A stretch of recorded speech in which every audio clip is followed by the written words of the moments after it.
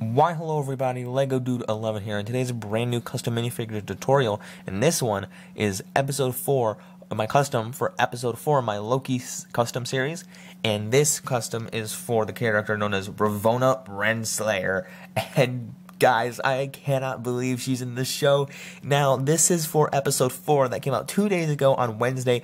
The reason these videos are out on Fridays is because I quote-unquote take time to make the character, but I already had these characters made in advance, but I had this whole schedule thing laid out, so that's the reason these videos are coming out on Fridays, and on Wednesdays I do my top 10 videos every other week and have my own schedule going on. But regardless, I don't want to take the time to talk about that because I just mentioned it.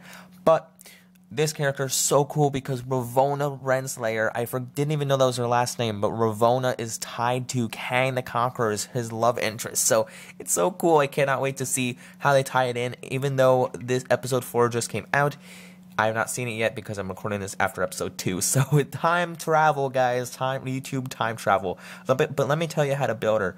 So the hair comes from Rey from The Force Awakens or any other version of Rey, but I like the one with the 3 bulbs there, or 3 like bulbs, that's what I call it, that hair there. And then I took the face and torso from the Lego Batman movie, Barbara Gordon, because I love that torso there that she kind of has there.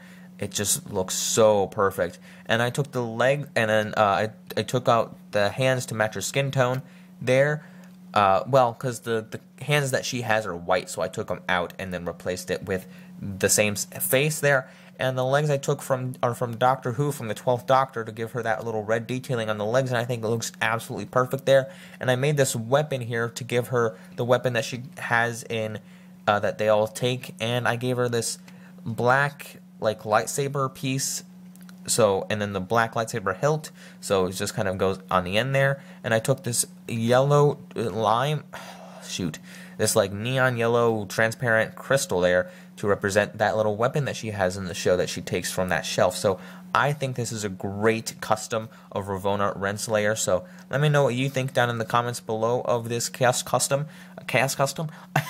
And then, yeah, so I had 2 more customs in mind to do. So this is week 4. Next week's is a very kind of silly one that I was not planning to make, but I think it turned out really fun and awesome. So stay tuned for what next week's is. And then the last week's, I have no idea who it will be, but I have something in mind. So anyway, don't forget to leave a like down below, subscribe, follow me at Boba Fett Jedi Master on Instagram, share these videos with your family and friends, and leave that notification bell on for more videos to come in the future.